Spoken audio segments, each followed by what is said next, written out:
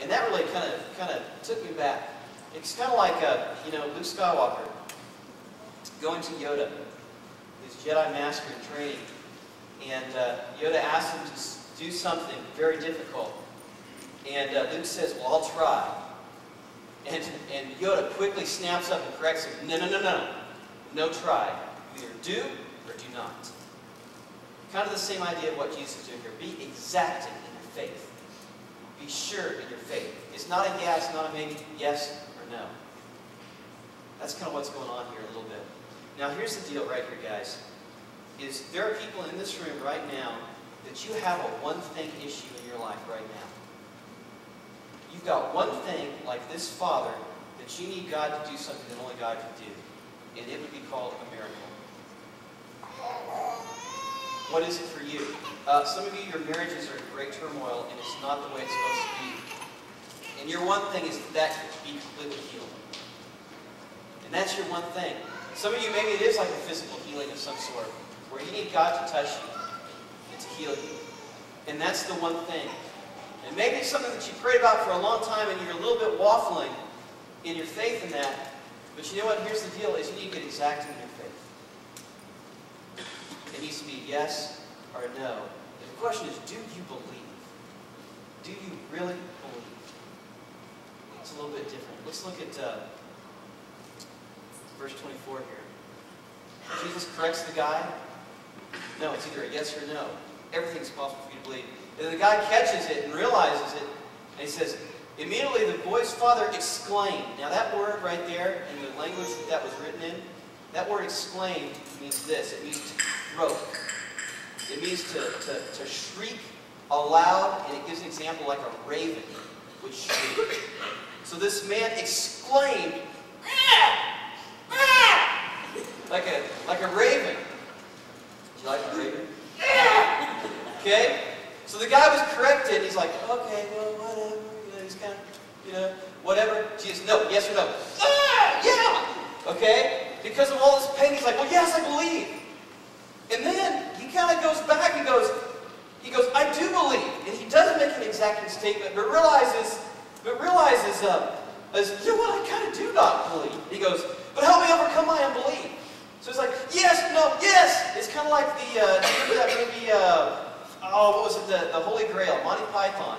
And the Holy Grail, you remember that? Where the guys were crossing the bridge, and the guy that was the crosser for the bridge says, what is the secret word? And one of them goes, or he asks, what is your favorite color? And he goes, blue. You may pass. And the other guys are like, that's it? It's easy. And then the next one goes up and asks the same question. I may be getting this a little bit wrong here, but he kind of waffles a little bit. He's like, blue, no, red. No! And then he flies off the deal. Okay? He kind of waffles. He's like, oh, yeah, this is exactly what this guy is doing here. Do you believe? Yes, I believe. Oh, but help me overcome my unbelief. You see that he's not exacting in his faith. But because of the pain, there's so much passion that is there. And he's been through so much that it's like he's messed up in the head. And he's like, I don't know what I believe. I just want my son to be helped. And that's it. And I tell you, a lot of you may be there with your prayers. It's like I tried everything. My friend who doesn't believe in God, doesn't know God. You're like, God, I prayed. Prayer request, yes, this person. And it's happened so many times that it's like, yeah, I have faith, but yeah, maybe. And that's kind of the way it is. It's going back and forth, and you're just like this guy right here. But here's the deal, is you need to be exacting, you need to be passionate. And you need to rise that thing up and say, yeah, I do believe. Now let me tell you something to kind of illustrate passion a little bit to you. Something happened yesterday that I saw a lot of passion. We had, the first time ever, we had a dodgeball team from Networks Church that played a competitive dodgeball tournament. And so could my dodgeball brothers please stand up right now? If you want to recognize them, so just stand to your feet. I want to tell you to stay standing. Don't sit down, okay? I want to tell you what these guys accomplished yesterday, okay? Sweet 16, blew past that, okay? Elite 8, blew past that. Final 4, cracked the Final 4. These guys Third place. Ladies and gentlemen, give him a hand. You're not going to But here's passion, okay? This is a situation. Jason Webb over here, I learned, is a very passionate dodgeball participant, player. And there was one moment in a very critical part of the match where you start off with 6 people, and of course you get hit, you're out. Everybody on our team was out except for Jason. He was the last guy. There were 4 people on the other team. And I saw some passion rise up in that guy that was incredible. I mean, he was just like, get the ball. I mean, he was all over the place. And there was one play that was so cool, is all these 4 guys were coming down on him. They threw the ball, he caught it, and which if you catch it, one guy's out. So they got one guy out, turned around, picked up another ball, threw it on the fly, hit another guy, and he won that thing for our team. I mean, it was amazing. I wish I could have had it on videotape. I would show it to you. It was cool. But it was passion. That got me excited. I'm like, wow, that was cool.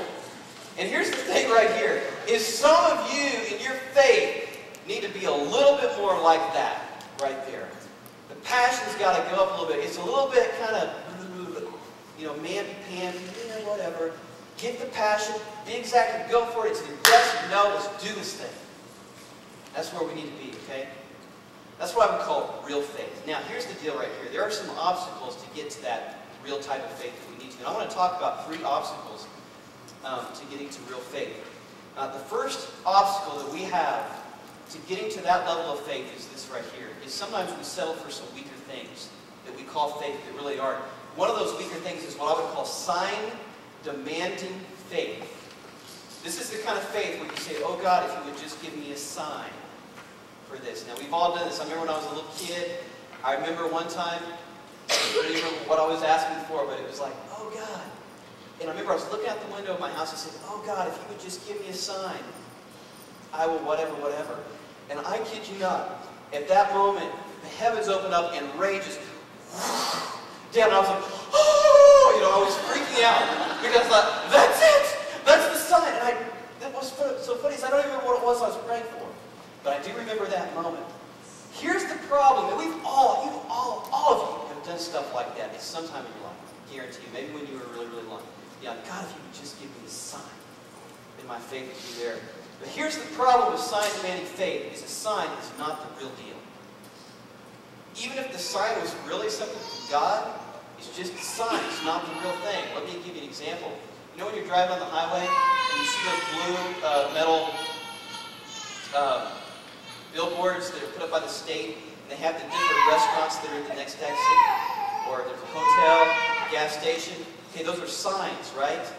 Well, here's the problem, is we get real excited when we see the golden arches on one of those signs, but guess what? The sign is not the real deal. The French fries are not on the sign. It's at the restaurant. A sign is just a sign. That's it. Let me illustrate this a little bit more. About a year ago, there were, about 10 guys from this church. We were going on a retreat a long ways away.